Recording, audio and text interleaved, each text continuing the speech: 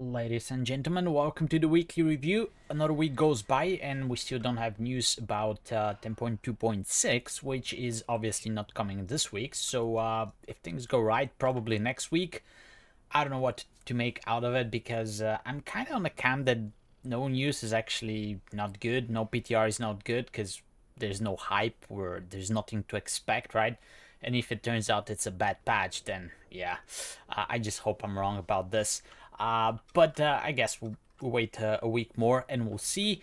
And luckily, the week that just passed is over because it's Incorporeal, obviously the worst affix, especially combined with Spiteful. Not that you couldn't push keys on this week's, but you know, there's much better weeks. So coming up next week is actually Fortified, Afflicted, and Raging. Not the best combination either, but it's not something that is going to slow your dungeons a lot. You just have to be very careful on packs where you used to interrupt the mobs via stuns, CCs, etc. When they drop low below 30%, you will not be able to do that anymore. So just keep that in mind. Some pools might need to be adjusted a little bit in some of the dungeons, and of course make sure you pick your corresponding spell that allows you to dispel. Of course, if you have one, the regular magic dispels do not work, so you need to have something like poison, disease, curse dispel, or if you're a shaman, definitely pick up the poison cleansing totem because it can get rid of both afflicted as the spawn, and of course be careful during trash packs because your tanks can perish very quickly. Unfortunately, I'm taking some time off at the end of this week, so I won't be able to play a lot on these affixes, but I'll try to put in some keys and see how that goes.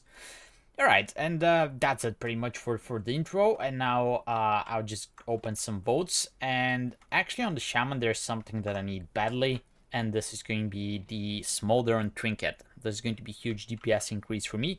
If I don't get it, sorry, if I don't get it, I'm not gonna feel sorry because that trinket can also kill you, but I don't think there's anything else that's gonna be huge for me. Alright, I don't see the trinket. We get feet, which they're crit haste. They don't have mastery, but I'll see if I can actually hold on. They're not mythic path. I'm just don't pay attention to me. Don't pay attention to me. Shoulders with avoidance, but they're on the hero path. So let's see if we can snatch something here. Speed, wrist with speed, but this is my embellishment, so not interested. Back, this is actually something I actually might have mythic level back, but obviously I'm using this crafted one because it has the food buff. So yeah. Oh, okay. So this is actually interesting. Surrending Claw. That could definitely be an upgrade. So it's definitely going to be an upgrade for my 489 weapon. I don't know if it's better than the tongue collar, but I will sim this. But I'm pretty sure I'm picking this up. I'm pretty sure I'm picking this up. Also, the tongue collar has Sophic Devotion, which is, I guess, ideally not perfect. I guess I want Wafting Devotion. So this is actually probably going to be an upgrade.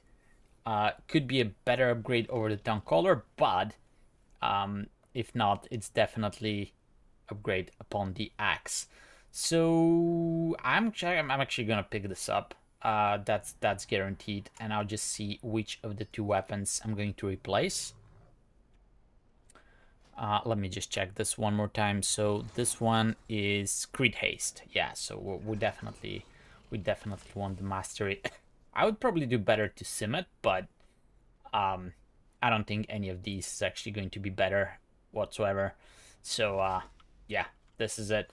I will make sure not to forget. Where did it go?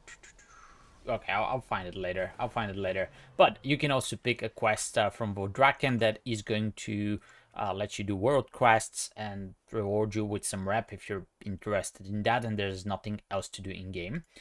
I think I managed to do one key, just one key on every other oath that I have. Let's start with Morganis, the server, the oaths on Morganis. So hopefully I park them in front of the vault as well, but I'm not having high expectations here because one SWAT is obviously Not going to be something huge. I might have done a raid on the Paladin. I don't remember if it's this week or last week. So that might be something to look forward to there as well, for some extra slots, but everything else is just one key, just so I have something involved. And I assume the video is going to be quite boring from here on, because I don't expect to get anything exciting. It is what it is though. So starting with the monk, if the game ever loads. Let's make sure we are in Mistweaver. I don't know if the monk actually needs anything. It's almost 485. I guess new ring.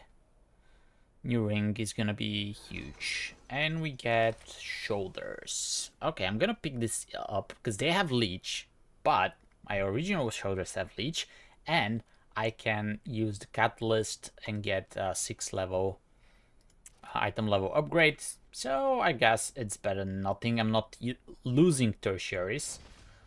So that's good to know. That's actually very good to know. It's not a wasted vote. Alright, now to the Scrub Oats, which is going to be my Evoker. I don't think I did a key on the Evoker last week, but I definitely did one this week. I'm not sure I healed. I think I played Augmentation because healing on Evoker is kind of cringe right now in Pugs. And this is actually one of the classes that I'm expecting for them to change a little bit going into Season 4. Or, along with Holy Palette, but we'll wait and see how things turn out to be. Opening is Preservation because why not? And we can get an upgrade on this. We can get better rings. And we get gloves, which is actually... Wait, what? I have champion level gloves? This cannot be right, boys. I am trolling, probably. Oh, I'm not. Look at that. Alright, so that's actually a huge upgrade. From champion level, which is 3 out of 8, up to 483. Alright. So I guess this is my lucky week. Alright, I don't know where these went, but I'll just do that right now, and I'll figure out if I want to transmog them later. But that was actually good. That was actually very good. 481 now. As I said, those are scrub outs, so their item level is not very high. And that's actually good because that means that even one item from the vault could be an upgrade. So far I haven't taken tokens on any of them, which would be devastating because it's just 2 tokens, so I guess not a bad week. Alright, the druid is actually doing relatively well, I think. Kind of wanted to play it a little bit more, but obviously no time right now preparing for my trial, which by the way starts tomorrow, so wish me luck if you're still watching this. And I mean, there's many things here. Boots, we need neck badly, we get offhand. We already have a staff. That staff is hero level. I don't know if this is actually... Let's see what else we have. This is champion, hero, something. Yeah, even if I pick this up, I don't think I'm gonna use it. I probably have 2 tokens somewhere, so if I get 2 more tokens next week, it's gonna be a socket somewhere. So, better this than nothing. Alright, I'm gonna check the priest next, and I'm gonna leave the paladin for dessert, because, as I said, I think I did raid on it. The Lego didn't drop for me, but I guess if I do raid a few more times, I might actually get it. I'm not sure that I want to do this, because as far as I know, it's still extremely expensive to actually craft the Lego. So I'm definitely not looking forward to that, especially if I don't play Retribution that much, which is basically not the case. Although I did play mostly Retribution this season, a little bit of Prot and even less Holy. As for the priest is almost at 482. I think I can upgrade that, so that's not so bad. We can use a better bag, and those are mid-level. We actually need crests. Bracers is the biggest thing. We need crests just to upgrade our gear.